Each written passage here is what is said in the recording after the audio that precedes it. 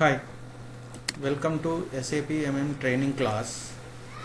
Today we are going to discuss about outline agreements. Outline agreements under this subject matters. We are going to cover the topics are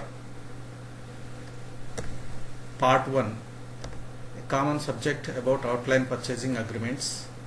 We are going to discuss commonly about contracts as well as including scheduling agreements together.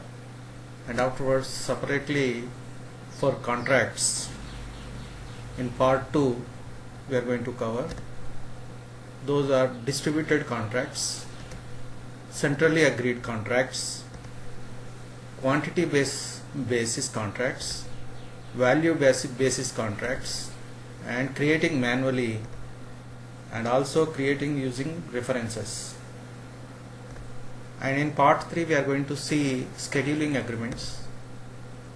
In that procurement types, scheduling agreement creating with LP type, that is without releasing agreement document, creating scheduling agreement with LPA type with releasing agreement document, and defining firm trade-off and planning zones. Scheduling agreements, developing scheduling agreements by MRP, scheduling agreement releases in forecast or JIT delivery schedules, creation of profiles, accumulating scheduling agreements, administration of scheduling agreements. And in part 4 we are going to cover customization part, customization of contracts and scheduling agreements. In that, number ranges, regarding the number ranges, document types, screen layouts, and text copying rules, and releasing procedures, contents of this outline purchase agreement.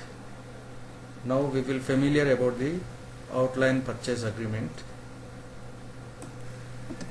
An outline purchase agreement is a long-term agreement between a purchase organization and a vendor. Now in this outline purchase agreements we will see about the structure, how it will be, and text, and creating by copying or referencing, how we are going to create, copy, and by using reference or and also changing, cancelling, blocking, displaying changes, displaying header statistics, and displaying item statistics data, and analyzing. Outline agreement also we are going to discuss in this. Now let us go and see the structure.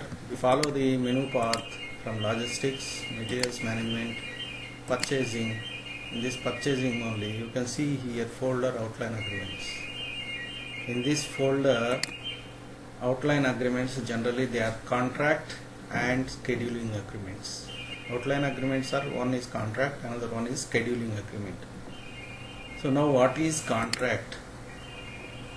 If we wanted to discuss about the outline agreement, we must see contract or the scheduling agreement. They are both are similar, but little bit small changes is there. Scheduling agreements is used for minimum small quantity of inventories.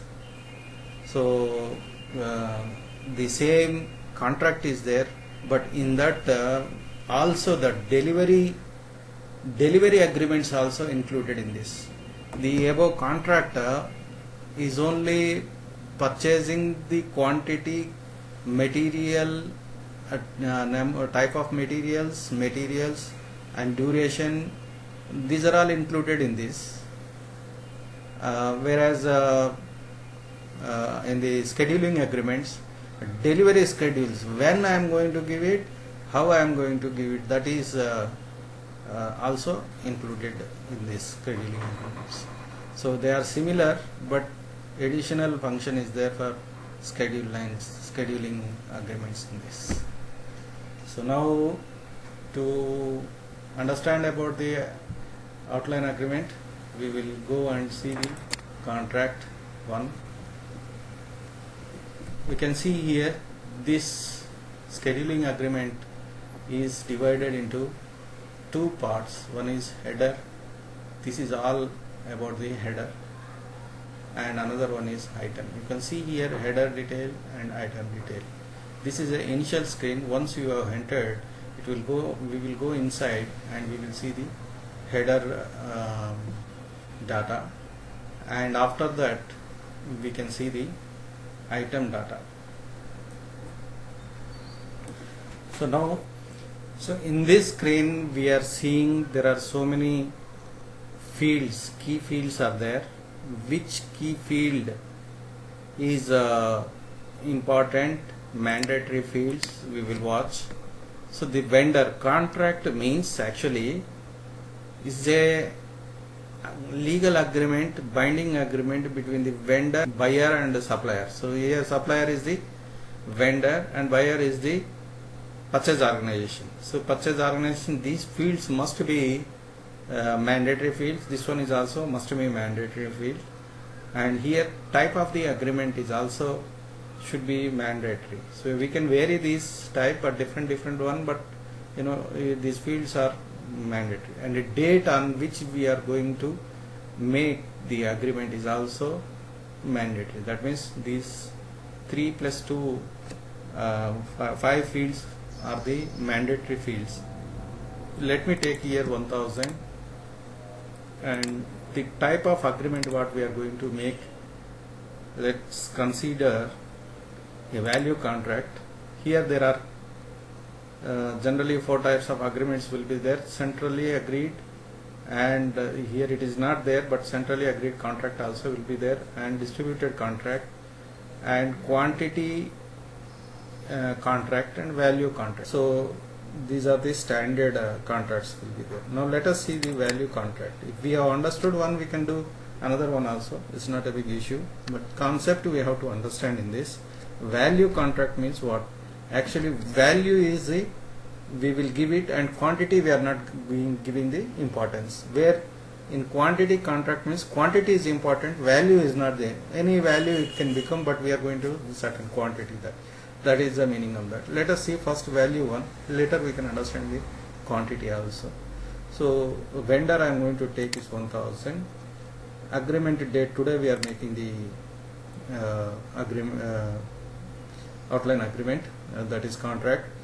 And number assignment, this is a number, agreement number it's going to be given here.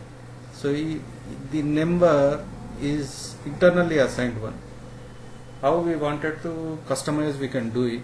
If we wanted to make it external also, we can define it, but here it is assigned an internal number. The system is going to give it. For example, if you wanted, you can give one value and enter. It's not going to take, it's giving an error. So, and the purchase organization is the one which is going to take the material. So which purchase organization is going to take the material or services, we are going to give it here. And purchase organization will have purchasing groups for responsible people. Here there are 2 fields. We were discussed, like we are going to create with reference, means it can be referenced with the purchase requisition, or it can be referenced from the request for quotation. From that also we give. And about this create contract, this contract are outline agreements, mainly constituting of with the 2 types of tables. One is header table, another one is item table. The structure is constituting of these 2 mainly. So if we enter, we will go to directly to header one, or we can click it here, we can go directly to header. So if we enter it now, we can go to. So since it is a target value, you see here a box is there, the value is a mandatory one, and it is a contract period we are going to make for certain period. So that contract duration, valid starts from here, valid ends from here, it has to be. And today the value is started, actually it has taken from the same agreement date as a validity start period, and validity ending period it is asking.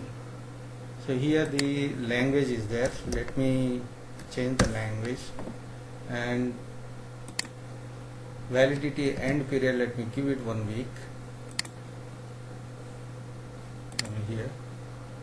So I have given it. If we don't want today only has to start, and the contract should be valid for certain period in future period, we can give it according to that future period one. That is the thing. So after that, next, terms and conditions and payment related informations. Here you see payment terms. If you can decide the payment terms, discounts or rebates or anything we wanted, Incoterms. You can also, with XW means we have to get from his place, means he is going to from plant, his own plant, means COD means everything included, he is going to supply to our plant. So XW means we have to get from him. So these are all the terms and conditions. Incoterms is in. Let me keep this. Let us imagine a value we are going to buy from him is 1000, and in this 1000 euro, what are the items we are going to buy and how many quantity we are going to buy, that is going to be given in the next screen, the item overview screen. This is all the terms about the header level, means for all the items it is common. So now going to item level, here the item 10, 20, the frequency of the items. So now here this item number, and I is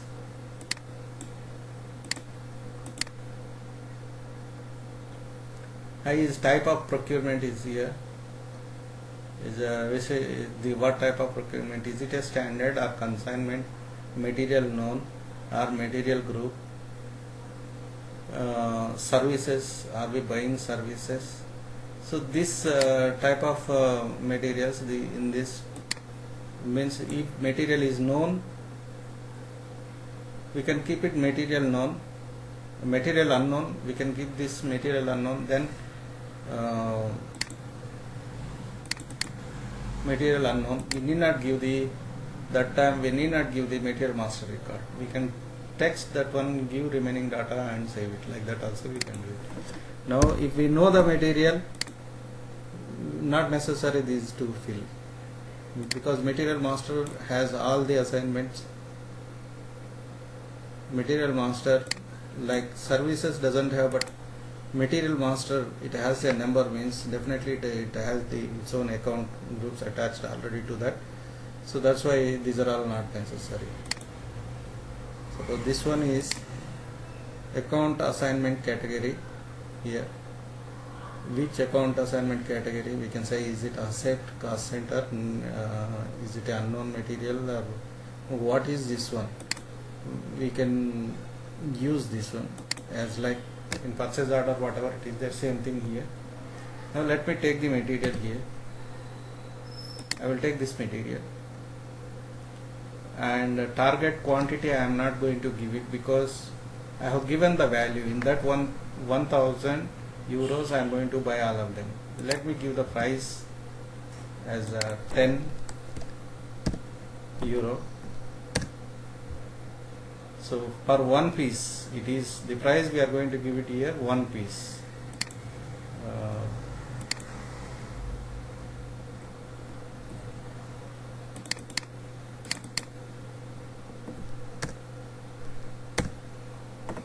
So this is the per one piece price we are going to decide it, and target quantity we are not giving it. Now on this, any conditions we wanted to keep it, we can go to the conditions. You see already price is decided, but we wanted to put a scale value, means if quantity is taken more, below 100 pieces is 10 euro, but after 100 pieces maybe 8 euro price you wanted to keep it.